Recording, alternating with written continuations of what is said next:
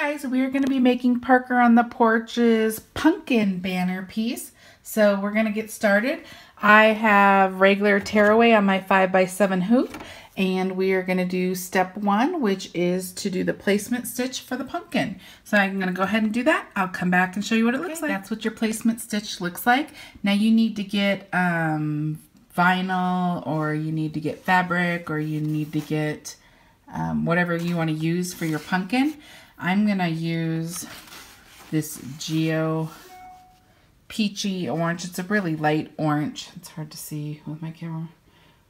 This is Geo Vinyl, and I got it at mypunkbroidery.com. So I'm going to go ahead and put it down. Make sure you have a big enough piece to cover all your placement stitches, and then you're going to go ahead and stitch step 2, which are going to be the pumpkin lines.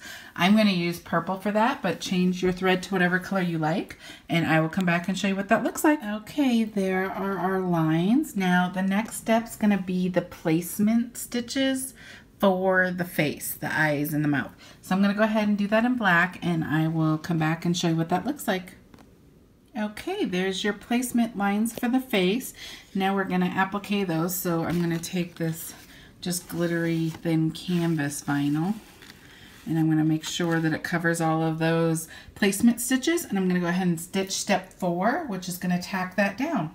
So I will show you what that looks like when I'm done. Okay, this is what it looks like. It went ahead and tacked it down on there. Now we are going to cut with applique scissors as close as we can around these stitches. These scissors are invaluable when it comes to appliquing.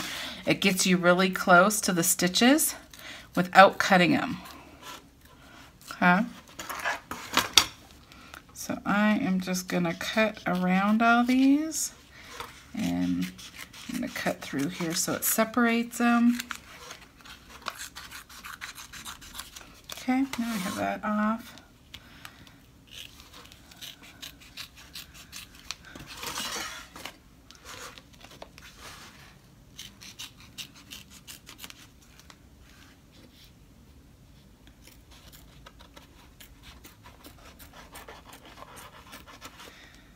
Okay, I'm going to get in these little teeth right here.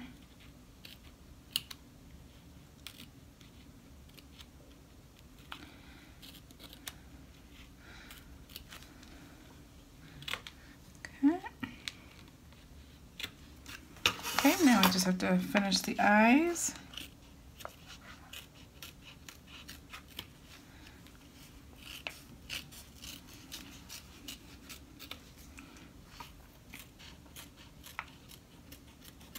Okay, now I'm going to take some extra time. We cut around all of it. I'm going to take some extra time to get as close as I can and get it really clean. The next step's going to be a satin stitch that's going to go around all of these eyes and the mouth and everything. And you want to make sure that you're close enough to these stitches that this vinyl excess won't show on the other side of that satin stitch. So the only way to do that is to get this as close as you can without cutting the stitches. So I'm going to go ahead and finish that, and then I will meet you back at the machine to show you the next step. Okay guys, I got it cut real close to the stitches.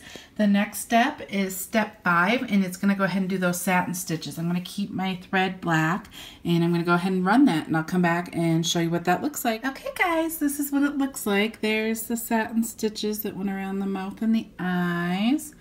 Now it's going to go ahead and do the fill stitch of the pumpkin stem. So I'm going to do that this really bright green. I'm going to go ahead and stitch that. So stitch step 6, and I'll come back and show you what mine looks like. Okay guys, that's what the stem looks like. Now the next step is step 7, and it's going to do these 2 little outer lines.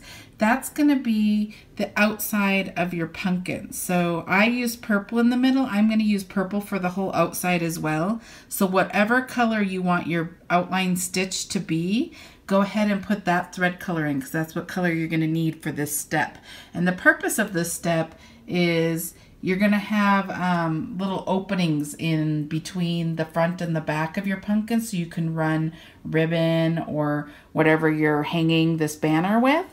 And this is going to stitch the front part so it looks complete, but the back part's going to have that open. So I'm going to go ahead and use the purple, and I will stitch that, and I will come back and show you what it looks like. Guys, there's those stitch lines on the side. Now we need to take it off of our hoop, and we need to flip it over, because now it is time to put our back on. I'm going to just use black felt. Just make sure you have a big enough piece that covers the entire stitch lines.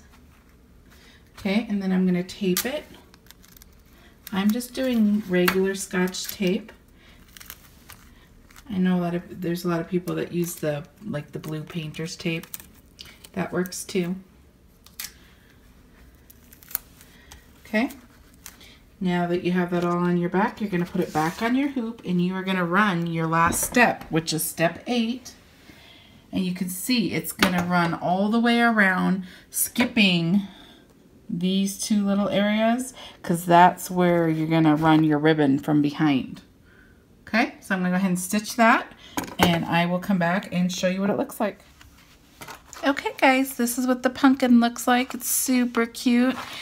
My back looks like this. Set it up a little bit more. There you go. You can see right here, there's no stitching that goes across this, so your ribbon can go through. It's going to keep a hole there and there, and that's why it does those 2 lines on the front. So the front looks complete, but you still have the opening from the back. So we are done, so go ahead and take it off of your hoop.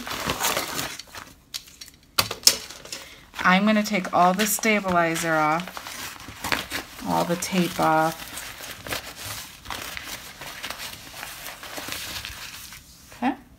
I'm going to use these scissors. They're just sharp, short scissors. I have a couple different kind of short scissors I use. And I am going to just cut around this design. I'm going to try to get close to the stitches because I tend to be more consistent when I'm close to the stitches. So I'm just going to cut all the way around.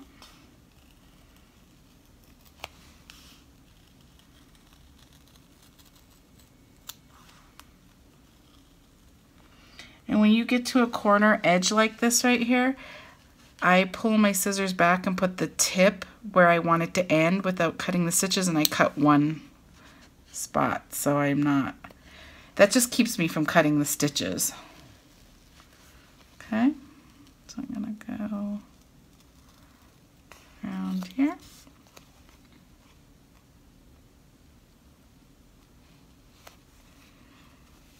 Again, I'm going to get close, and then I'm going to put the tip of my stitch scissors there and just do one cut so I don't cut the stitches.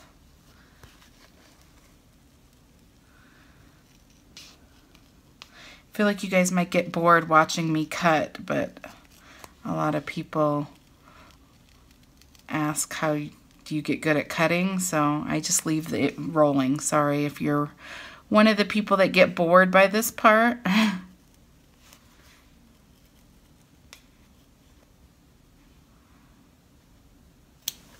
Okay, almost done.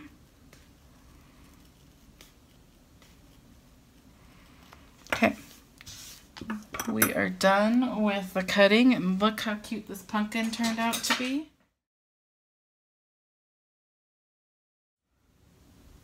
Okay guys, we have the bat. I made 2 bats, but you have a bat, a ghost, and a pumpkin. And the way that I'm going to go ahead and put these together, I can put the ghost in the middle. I went ahead and taped my ribbon onto the end of just a dowel stick, something long. And you're going to go back here and you're going to open the hole. And you're just going to push it through. And then I'm going to get the next thing. And I'm going to open the hole and push it through. And I'm going to do the same for the third, the pumpkin. I'm just going to push it through. And I actually have a 4th one. I made a girl bat too. It's the same file, I just used girl colors. And I'm going to push it through. And so now I have the ribbon through, so I'm just going to go ahead and take this out. And you can see now they're all attached like in a banner. And now you can go put it in a banner. It's super cute, super fun. Hope you enjoyed this video.